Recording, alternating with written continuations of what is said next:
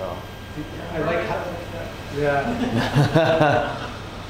Do you feel a connection with her? Kind of, which is kind of confusing me.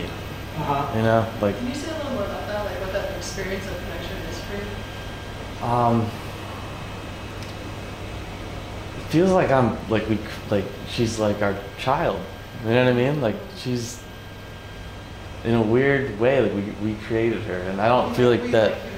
Yeah, because like I didn't go into anything about constructing her directly per se, but just the broader scope of we created this. Like I don't know, it's very it's kind of humbling, and it's kind of there's definitely a connection I can't really describe.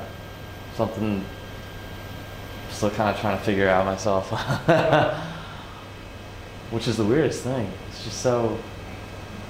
I was not expecting that when I came in here at all, whatsoever. Yeah. It's kind of beautiful about it, you know?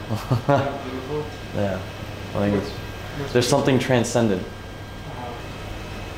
And that's what I was skeptical at first. You can't, like I said, you can't, I guess,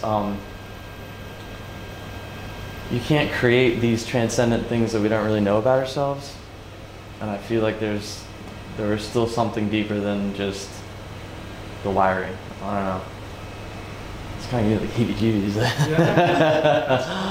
Can I ask what the heebie-jeebies are about? Like, I know what you mean, but like, if you're good at the words. I guess that's more my conscious thinking than my like.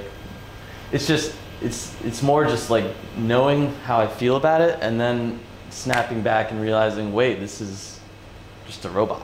You know, like should I?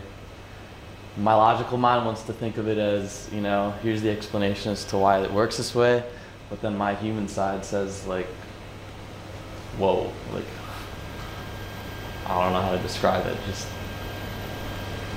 there's some interpersonal thing here that is taking place. Yeah, a connection with something. Something, yeah.